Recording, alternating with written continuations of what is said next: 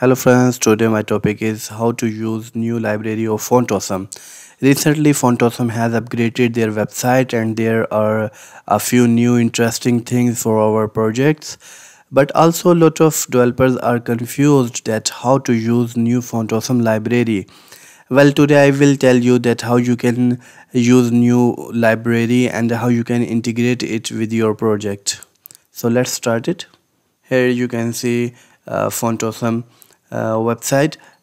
We need to download a new library from here. The new version is 5.0.8. Click on download free and it will start downloading. Here you can see we have a downloaded files, zip file of Font Awesome.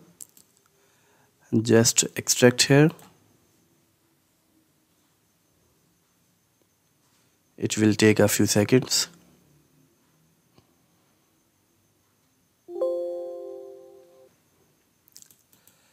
Let's enter in this folder. Now I will tell you that what files are important for us and what we need to use from this folder.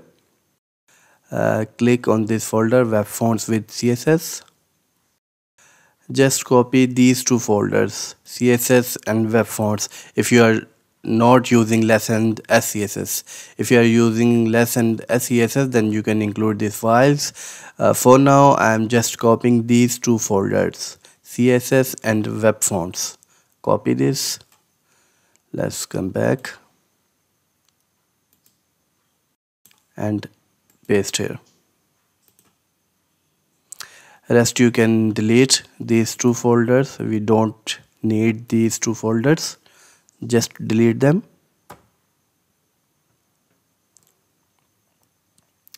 Well, you can see there are two main folders in my this current website folder. Let's see what is in web fonts. Okay, here we have a fonts collection, and in CSS folder there are multiple CSS files which we are going to use. Let's create HTML page here.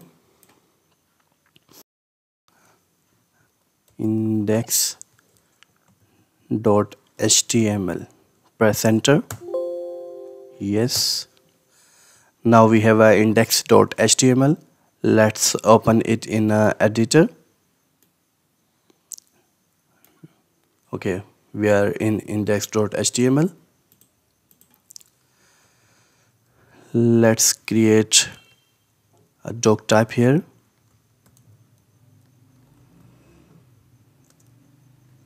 Here we have doc type HTML5.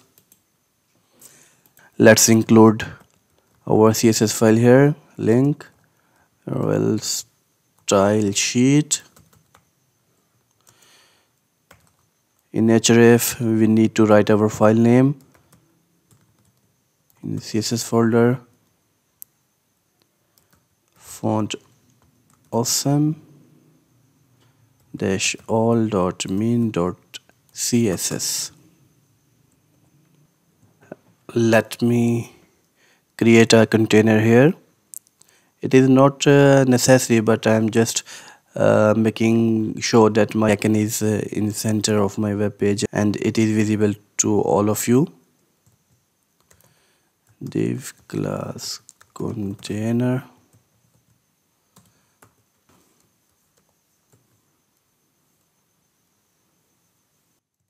I'm going to add my icon in this container.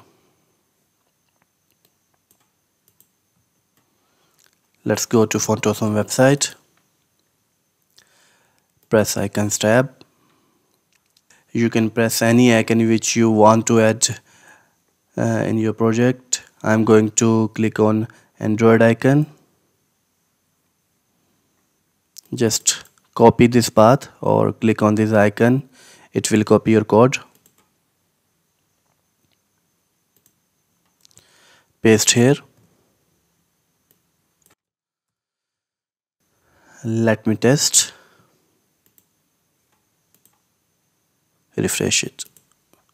You can see here we have a Android icon. So it has been done successfully. Font Awesome has introduced different sizes of icon. For example, this is a normal icon size. If we want to increase icon size with our style sheet, we can add FA dash XS, like bootstrap. Control S. You can see the difference. Now it is more little smaller. If I do it LG, it will be bigger now, like this. And 3x, 5x, and 7x, and 10x. Well, this is a new feature from Font Awesome library, that you can increase or decrease your font by adding these classes fa-sm to fa-10x. So there is a large range of sizes. You can use any one of them which you want to use. So this is the process how you can include new library of Font Awesome in your project. The important thing which I want to tell you, that some people complain that their fonts, their icons are not visible. Even in fact, there are some square boxes instead of the icons.